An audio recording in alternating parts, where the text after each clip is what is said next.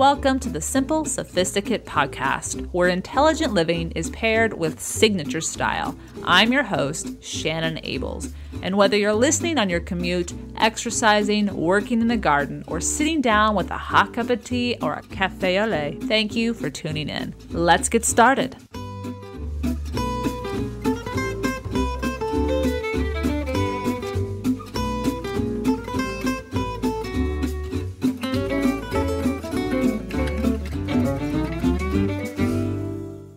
Welcome to the 273rd episode of the Simple Sophisticate.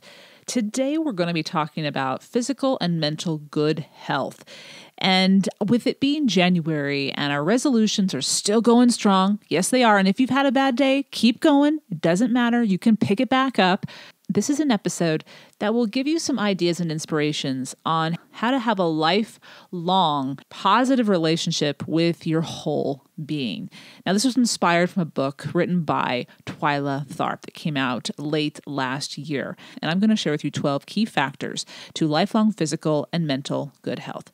But before I get to that, this week's Petit Plaisir is a simple Petit Plaisir.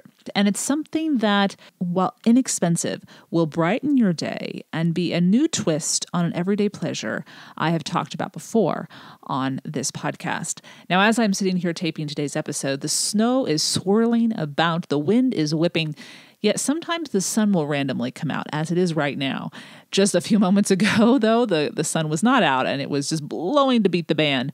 And it's been a fun weekend to just cozy in, read, walk sometimes when there is moments to get outside, but just cozy in, as I shared on Friday on Instagram and also in the weekly newsletter. Speaking of the weekly newsletter, if you haven't stopped by the blog, last Friday's This and That, so just a few days ago, This and That, there was a giveaway, and there is still time to enter this giveaway. If you are a Francophile or a foodie, love stepping in your kitchen, you will want to check out this giveaway. The winner will be announced this Friday on the weekly This and That post, and it is pretty spectacular. Sharon Santoni has kindly offered one of her stylish French boxes to a lucky Simply Luxurious Life or Simple Sophisticate listener, reader, and that will be arriving at your home if you're the lucky winner mid to late February.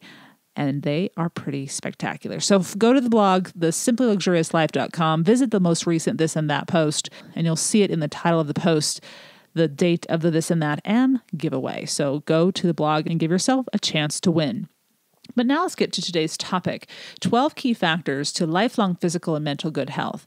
I want to begin with a quote from the book I was previously talking about by Twyla Tharp. She states, "Vitality means moving through life with energy and vigor, making deliberate choices and putting to good use the time and energy that we have been granted." Now, this comes from her most recent book titled Keep Moving, Lessons for the Rest of Your Life.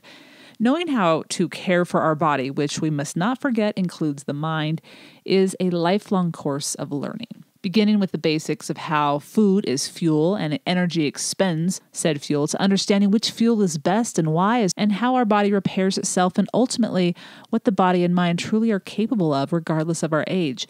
Understanding and then applying this knowledge will have a powerfully positive effect on the overall longevity as well as quality of our life. Highly decorated and revered American dance choreographer Twyla Tharp released a new book this past fall, and as I appreciated her insights in her previously published book, The Creative Habit, I was especially curious to read her new book, Keep Moving, as she herself is in her mid-70s and more fit than most adults in their prime. However, what I quickly discovered is that Keep Moving is not only about the physical movement we must continue throughout the duration of our lives, but the continual movement of our thoughts, ideas, and way of living and thinking about the world that is itself ever-changing and evolving entity. So today I'm going to share with you 12 key factors for living and enjoying a physical and mental well-being for the entire length of your life. Let's get into this list. Number 1 is practice growth. Now today I'm going to be sharing a handful of quotes, more than a handful of quotes, and all of these quotes come directly from the book. So if I don't attribute or say Twyla Tharp after the quote, just note that all of the quotes in today's episode are from the book. Here is the first quote from the book. "Age is not the enemy. Stagnation is the enemy. Both physically and mentally, choose to perpetually be a dynamic individual. Instead of becoming complacent or resigned that certain capabilities are no longer possible once we hit a certain age, vow to yourself to always keep your body moving as well, and perhaps most importantly, your mind. Rather than reminiscing about the past, make sure it is celebrated and or learned from, and then put your focus on moving forward well, learning something new in your next venture into something that provokes your curiosity. Let go of past hurts and anger that may be lingering to liberate yourself to create a better present, and then a greater future will unfold. Assess your daily routines. Are they working for you? If not, whip them into shape. And I have an episode that may help you do just that. Listen to episode 272 from last week for help on how to accomplish this particular change. Here's a quote with regards to the concept of growth or stagnation. And while initially it's going to sound like it applies to physical movement and physical looks and things along those lines, this is a metaphor for everything in our lives from the book. Attempting to maintain the status quo, smoothing our skin and keeping our tummies trim, become distractions that obscure a larger truth. Attempting to freeze your life in time at any point is totally destructive to the prospect of a life lived well and fully. All animate creatures are destroyed when frozen. This is not a worthy goal. End quote. So number 1 is to simply practice growth. Make that an everyday, lifelong habit in everything that you do. Number 2, choose and then cultivate the life you want to live. Quote, I chose my life. It did not choose me. End quote. Inevitably, life will throw onto your journey's path trauma, loss, and pain. But how you choose to work with these life events will determine the overall quality of your life. You can choose to wallow and seek out sympathizers that allow you to remain in your pain or frustration or anger. Or you can acknowledge the pain, let yourself work through it in a healthy manner, and continue to strive forward. Quote, the life we choose pays dividends. The life that we let choose us will bankrupt us. End quote. Contrarily, you will need to find the courage within yourself to choose to step away from the group when it feels limiting or confining or does not align with the life you wish to live or dare to create. Nothing need happen that is negative, just an instinctive feeling that something does not work for you. Heed your instincts, explore them gradually, and when you have some footing, it need not be a perfect stance, step away from the group. I am confident you will be grateful you did, more and more so with each passing day. You may be wondering, how does this point, number 2, correlate with our physical health? Well, anytime we choose a life that we want to live, we energize ourselves. Oppositionally, when we follow, when we go along to appease or to not create conflict, our energy lessens. So much so that we find it hard to motivate ourselves to care for our overall health. It may not occur, and most likely will not occur initially as we follow, but with time, our excitement about living life is dulled when we follow. And when we no longer see the joy in living life because we haven't chosen this life, it has chosen us and we feel stuck within it, we do not consciously or unconsciously invest in it anymore.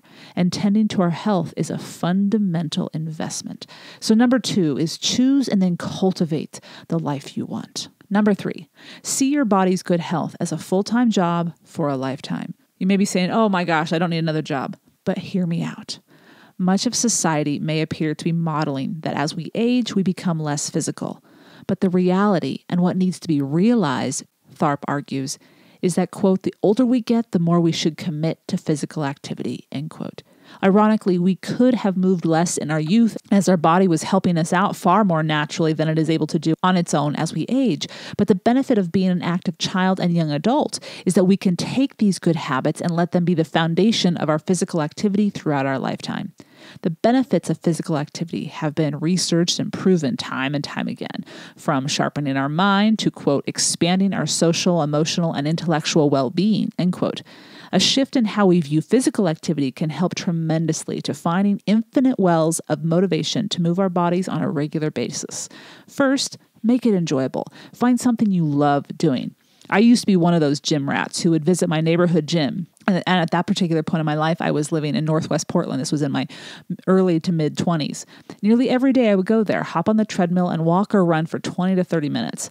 Granted, any physical activity is absolutely applaudable, but I will admit I felt as though I was in a cage.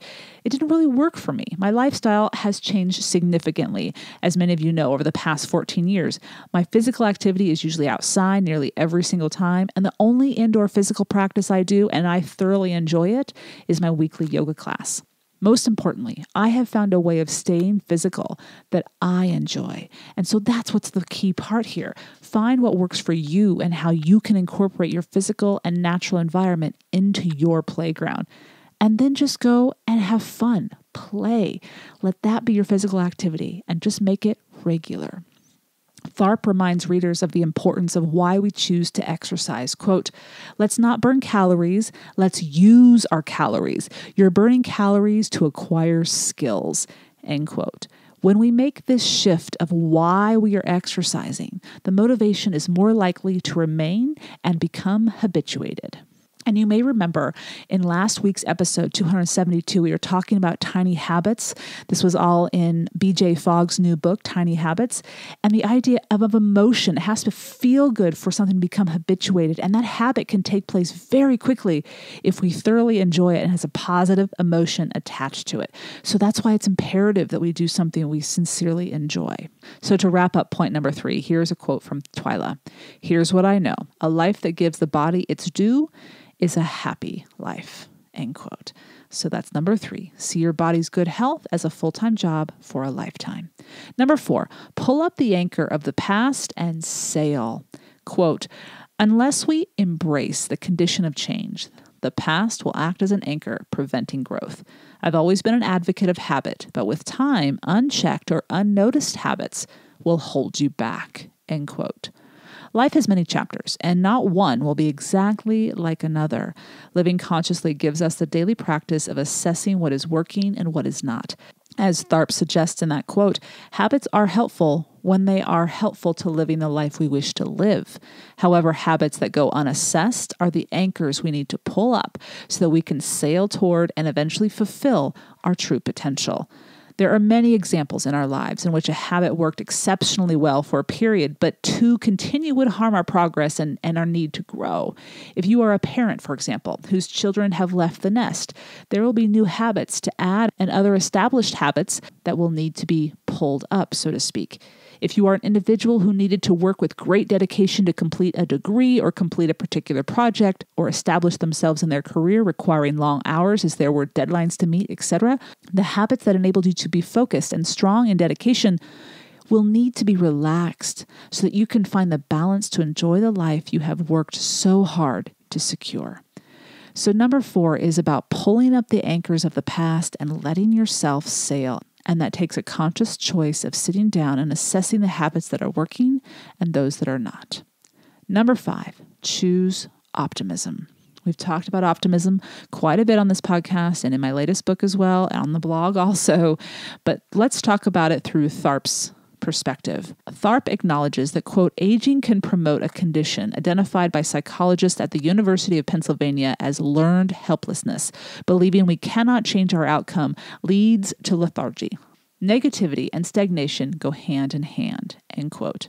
The remedy is actually quite simple, but it does require us to become clear about the life we wish to live, to do the homework of living well, and being conscious of our intrinsic motivators, as well as the external motivators, and determining which truly align with our most sincere self. Tharp suggests, and I concur, what we need to do is align our actions with our values. Often we say we wish to live one way, but our actions speak differently.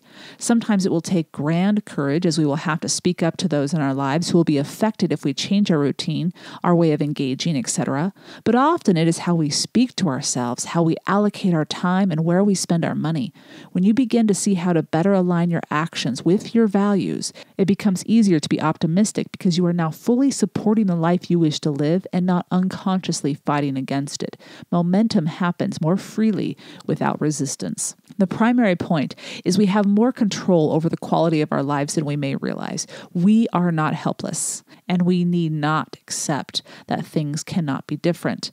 They can be and will be when you choose to shift how you live your daily life.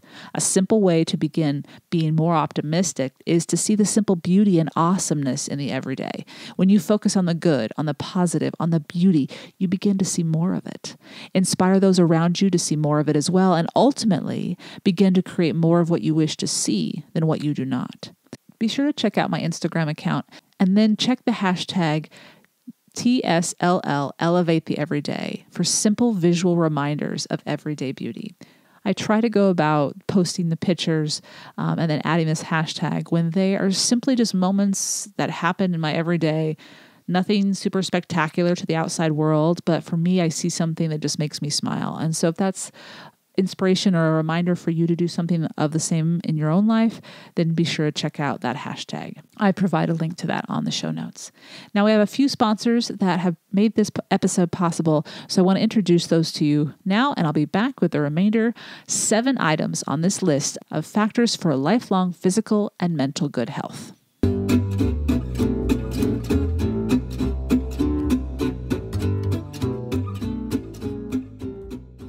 Rothy's has quickly grown to a most loved Gotta Have Them brand.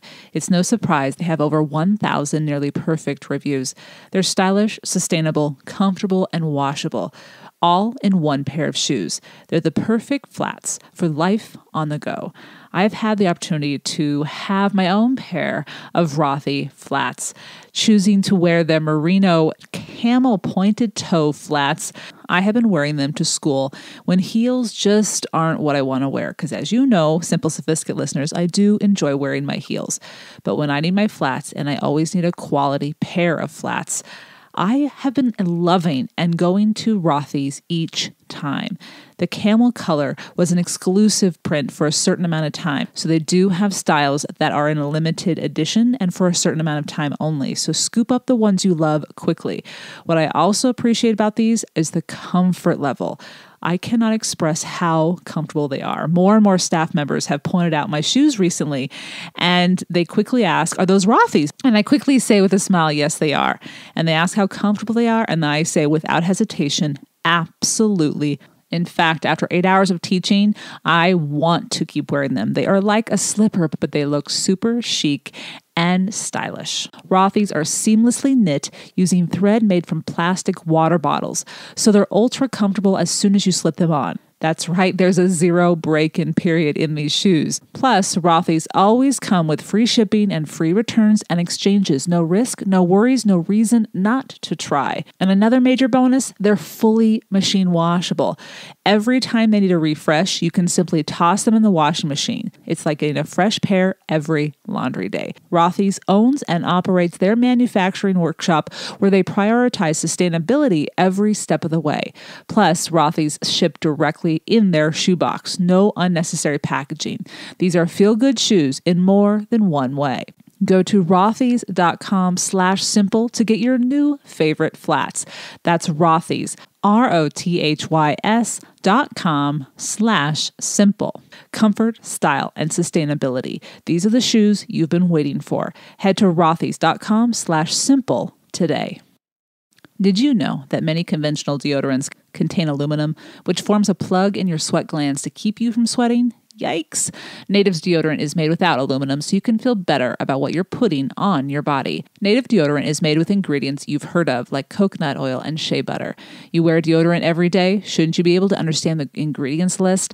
And making the switch to an aluminum-free deodorant does not mean you have to sacrifice on performance. Native will keep you smelling and feeling fresh all day long. And with over 10 scents, including their classics and rotating seasonals, you're guaranteed to find one you love. Their classic scents include coconut and vanilla, their most popular, lavender and rose, the one I've chosen, love, cucumber and mint, and eucalyptus and mint. Native comes in a variety of options for women, men, and even teens. They also offer an unscented option and a baking soda-free formula for those with sensitivities. And there's no risk to try. Free shipping on every order, and Native offers 30-day free returns and exchanges in the United States. Still not convinced? Check out the over 9,000 5-star reviews from happy customers who made the switch to Native. As I mentioned just a second ago, I have been using the lavender and rose varietal, and it does work, and it smells fantastic. And it also leaves me with a peace of mind knowing what I'm putting on my body is meant to work with my body, not against it. As a Simple Sophisticate listener, you have the opportunity to take 20% off your first purchase. Visit nativedeodorant.com and use promo code Sophisticate during checkout. Again, take 20% off your first order when you visit nativedeodorant.com and use the promo code Sophisticate, and feel good about what you're putting on your body.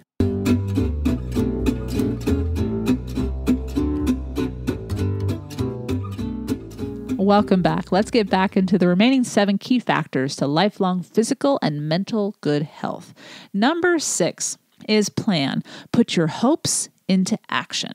Currently, I find myself moving into the planning part of customizing my home, but admittedly, it is easier to dream and hope that it will all just magically come together.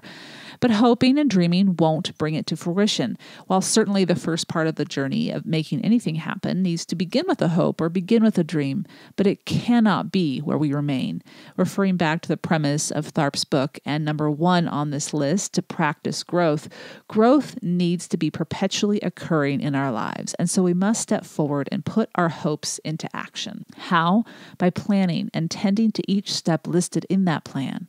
Sometimes it is hard to actually make the step toward our desired goal, but the momentum provided with each step makes the next step a little bit easier.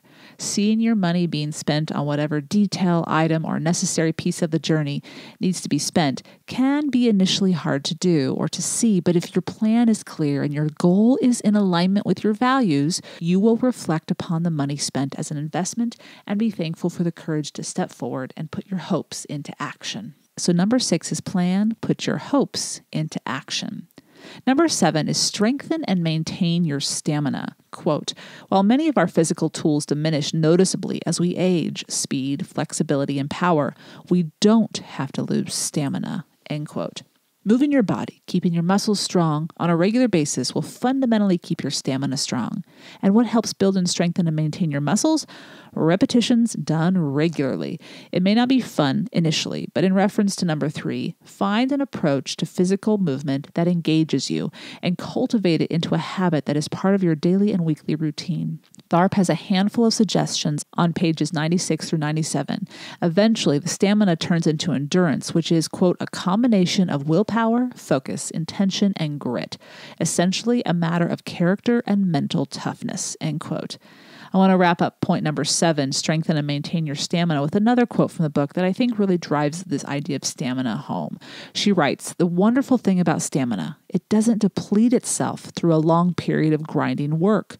With sustained commitment, it builds and builds up to the moment when you need it most. So if you're thinking, oh, this is just a one-time thing, this is so, pointless, this isn't going to pay off, I can't keep this up, it builds on itself. And that's the beautiful thing about keeping a regular routine. It will eventually be something that you make yourself so strong in stamina that when you reflect on your earlier self, you'll be impressed and amazed and thankful that you've kept up that steady routine. So that's number 7. And again, she talks about very specific things you can do in the book. Number 8, small changes can make a big difference. Quote, when I can't build a cathedral, I build a bridge to get there, end quote. Whether you are trying to welcome new habits into your life as the new year begins, trying to build a dream that will take time to materialize, the small steps, the small actions, and small everyday dedicated efforts will eventually lead to the grand change and actualization you seek. That is as simple as it truly can be. And so keep that quote in mind. You may not be able to build that cathedral today, but put down some part of the cathedral. Make a step toward the cathedral. Do something small enough, but in the right direction, that will eventually lead you there. That's number 8. Number 9, build a foundation for your future. Compound interest plays a role in our physical and future physical lives, as well as in our financial lives. When we, quote, work hard now to reap greater rewards in the future instead of finding ourselves in a panic at our dwindling bank account, end quote, we are building a future of a wealthy, good, healthy life well into our later years. The working hard is doing what you can now as early as you can in your life physically to maintain the 3 pillars of a healthy body: strength, flexibility, and aerobic activity. I've detailed more of these in all sorts of different health and fitness posts in the Simply Luxurious Life blog's archives, and I provide a link to those on the show notes. Start where you are, but push through the necessary comfort, also known as challenging pain. But be aware of the difference between that, challenging pain, and warning or chronic pain. Each time I have taken a week off from yoga, or the first time I hop on my skis in the new winter season, 48 hours later, my muscles are talking to me. It is not a bad pain. In fact, I applaud myself for pushing myself further, but I am also reminded to get back on the regular schedule so that I do not have to feel it every time for the same reasons. So that's number 9. Start building your foundation now, because that compound interest will pay off down the road. Number 10, decludge. And I just will spell this out to you so you can understand what word I'm trying to say. It's DEKLUDGE. Tharp introduced me to this term. The term is kludge, and in her book, she shares that kludge is a short-term, inelegant solution. In other words, it is using a convenient fix for a hiccup or a problem, but it's not the best fix. So to decludge is to check our ego at the door. And this is not easy for most of us, and especially hard for some of us. As the pages of our book, also known as our lives, are turned and new chapters arise, quote, you have to be willing to find other ways of being in the world beyond those that have served you well throughout your life, end quote. In other words, we have to self-assess, which is a good skill to hone no matter where we are in life's journey, and to practice it regularly. We have to become aware and then challenge unproductive behaviors in order to live our most fulfilling and best life. Tharp suggests our kludges are, quote, all trade-offs and allowances we make to deal with deflating circumstances by ignoring, tolerating, or avoiding the situation. Sometimes we're aware that we're settling for less than optimal. Sometimes we believe we don't have any other choice. We treat them as systematic, the way things are. These kludges shackle and slow us down, end quote. Anytime you adhere to the way you've always done it as your sole reason for doing something, most likely you've found a kludge that needs to be let go. The good news is that with maturity, decludging has the ability to be far easier.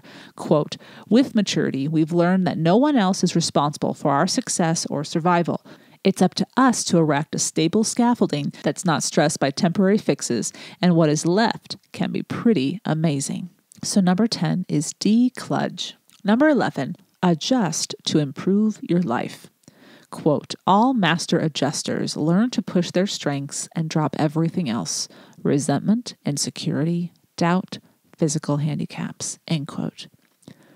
With life, we have the opportunity to gain experience, and with that experience, we can handle new life experiences far better than without the earned experience. And perhaps life's difficulties never become easier, only different, because we have the past experiences. But because we have the past experiences, we are able to better and more easily navigate through them without working ourselves up into a frenzy or ratcheting up our stress levels unnecessarily. In other words, we become better able to soar through life and not be knocked down by the gulls and gusts that will inevitably happen, because we know how to foresee their coming further from a distance and either avoid them altogether, or when caught by surprise, dance with them rather than fight them, so as to preserve our energy to better enjoy the many good moments that await on the other side of the storm. So number 11 is learn to adjust to improve your life. Last but not least, number 12. And I saved this for the last one for a reason, and I think you might be able to figure out why as I go through it. 12, become keepers of the quotidian. Quote, finding absolute beauty in the humble, the everyday, the living, the growing, the becoming is a skill that can be practiced with more than just the eye. End quote. Using all of our senses as we go about our day is a skill to master for living well. Sometimes being so acutely aware can be heartbreaking, which means we need to live consciously and choose how we engage with the world and who we engage with. However, once we are aware of the power of engaging all of our senses, our everyday or quotidian lives magically appear to be in brilliant Monet-esque color. From the scent of the rain that falls on the dry ground, to the feel of the fresh seasonal produce picked up at the market, to the sound of chirping birds enjoying their morning meal in your yard's bird feeder. When we pay attention to these details with our whole being, all of our senses, our appreciation and love of life rises. So number 12 is become keepers of the quotidian. Good health asks of us to invest each day. But the investments need not be expensive or back-breakingly painful. How wonderful to understand that simply by instituting enjoying daily habits, we can improve our overall well-being to further ease our mind, that not only is our present more enjoyable to experience, but so too will be our future. I highly recommend Twyla Tharp's new book, Keep Moving. I whizzed through it during my 2-week holiday break this past month as she offered her own experiences as a renowned dancer and choreographer who is now in her 70s, as I mentioned at the top of the podcast. This is evidence of what indeed does work. The book as well introduces readers to many others who she knows and is inspired by on her own journey of good health and wellness of mind and body. And so I've included a link to the book on the show notes, thesimplyluxuriouslife.com/podcast 273. And I've also included a few other posts from the archives, episodes from the archives about how to get and stay in shape, how to treat your body like a temple, but also 4 healthy habits for continual self-growth, since that's what this is all about, continuing to grow, not staying stagnant, and really elevating the quality of our lives. Now I'll be right back with this week's Petit Plaisir.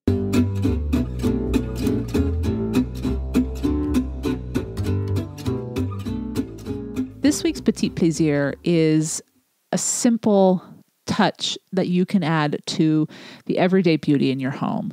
Over the past couple months, if you've been following me on Instagram, you've seen that some of my bouquets are starting to change a little bit that I include in my house. And part of the reason I've been doing this change is out of necessity, because when I go to Trader Joe's or wherever I'm getting my flowers, as I get my weekly bouquet or bouquets from my home, there's obviously in the winter less and less varieties, or fewer and fewer varieties to choose from. And so I want to choose the best flowers that'll last the longest, but I also want to choose flowers that I can afford. And what I've been doing is simply including similar hues, but with different textures. So for example, I included white hydrangeas with ornamental cabbages. So they both had white in them, but then there was a touch of green in the ornamental cabbage. And it really added a depth because of the different textures that I was just like, oh my gosh, that looks great. I never thought about that. And it was also very inexpensive because I only had to buy one of the hydrangea bouquet, and then the ornamental cabbages were actually very inexpensive, just a couple dollars for 5 of them. And so for fewer than $10, I had a bouquet, and this bouquet lasted for over a week in the house. In fact, the ornamental cabbages went on for a couple weeks. And then just this weekend, I took my white hydrangeas. I love my hydrangeas. They're very inexpensive at Trader Joe's, fortunately. I know that's not always the case, but since it is, I'm taking advantage of it.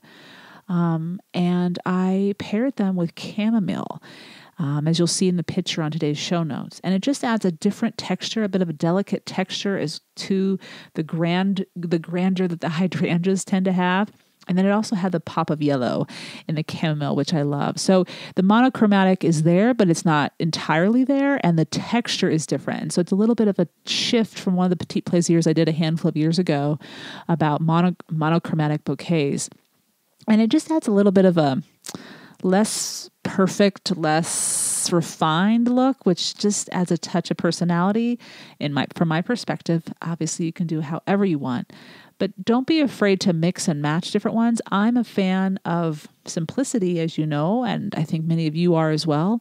But at the same time, the simplicity has to be simple on my budget. And it also has to be something that's going to make me smile. And so just adding a bit of whimsy with the chamomile to these really formal hydrangeas just was something that was inexpensive and turned out better than I expected. So something to try at home if you're trying to add a touch of Mother Nature to your winter home, if that's what you're in the middle of right now. If you're not, you're going to have so many more varietals to pick from, so have fun. But anyway, I hope you've enjoyed this particular Petit Plaisir. I had fun playing with it and figuring it out, and you can see this picture of the most recent bouquet on the show notes, thesimplyluxuriouslife.com/podcast 273. I hope you've enjoyed this week's Petit Plaisir, where each week ideas are shared to make the everyday all the more enjoyable. Tune in at the end of each episode where I'll recommend a book, a film, a show, a recipe, anything that is a simple pleasure to satiate your sophisticated taste. Before I wrap up today, I want to send out a handful of thank yous. Number one, a recent listener and reader of the blog, Sarah, who I believe lives in the UK, made the Simply Luxurious Life's recipe of the French croissants, and that were in this year's or season 2's The Simply Luxurious Life Kitchen. And she shared her process along the way, and she did such an amazing job. They look wonderful. I've shared them on my IG stories if you're listening to this on Monday. If not, go to Viewers Recipes on the highlight reel. And I really appreciate viewers and readers and listeners who share how they've incorporated the recipes in their own life from the Simply Luxurious Kitchen's cooking show. So thank you, Sarah, and enjoy some croissants for months to come because you can freeze them as you did, and I do as well. And that just makes for a lovely weekend without the work from now on for quite some time. I would also like to thank 2 different individuals for leaving a review this past month in December. This first review comes from the United States. It's from Net99, and they wrote 5 stars, delightful show, love it.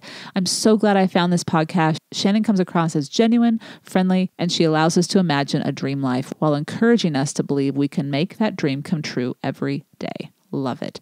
Thank you very much, Net99. This life, this Simply Luxurious life that you are living right now, most likely, and even more so tomorrow, is absolutely a reality. And I feel fortunate to be able to share it with you. And for everyone who shares their life with us on the blog or the podcast, demonstrates that we all do it a little bit differently. And that's what makes it pretty awesome. The next review I want to share is from Portugal. This review is from Madalena, and she writes, the Queen of Podcasts, 5 stars. I'm a listener from Portugal, and I have listened to the podcast since I don't know how long. This is the first podcast I ever listened to, and after that, others came and went, but this one is always present. I especially enjoy the home and living insights and the importance of simple pleasures in an ordinary life with an ordinary income. Congratulations on the show, and I hope it continues for many years. Kind regards, Madalena. Madalena, thank you for continuing to tune in. Thank you for sharing what you love about this podcast.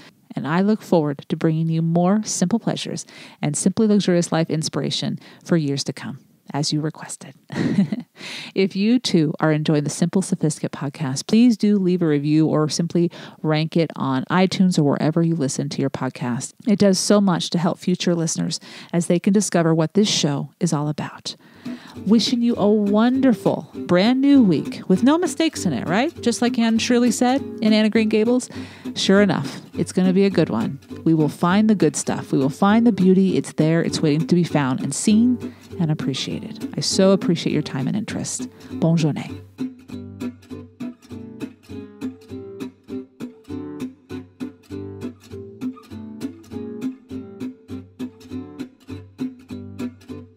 Thank you for tuning in to the Simple Sophisticate podcast, where intelligent living is paired with signature style. For more ideas and inspiration throughout the week, visit the blog, thesimplyluxuriouslife.com, or pick up my latest book, Living the Simply Luxurious Life, Making Your Everydays Extraordinary and Discovering Your Best Self, now available on Audible and wherever audiobooks are sold, as well as in paperback and ebook versions. You can also pick up my first book, Choosing the Simply Luxurious Life, A Modern Woman's Guide, which is also available in paperback, ebook, and as an audiobook as well. To stay caught up on the most recent episodes of the podcast, blog posts, the cooking show, and receive exclusive news as well as an extra dose of inspiration to jumpstart your weekend, subscribe to the Simply Luxurious Life's free weekly newsletter, which arrives in your inbox each Friday to enjoy with a hot cup of tea or cup of morning coffee. Until next Monday, I'm your host, Shannon Ables. Bonne journée!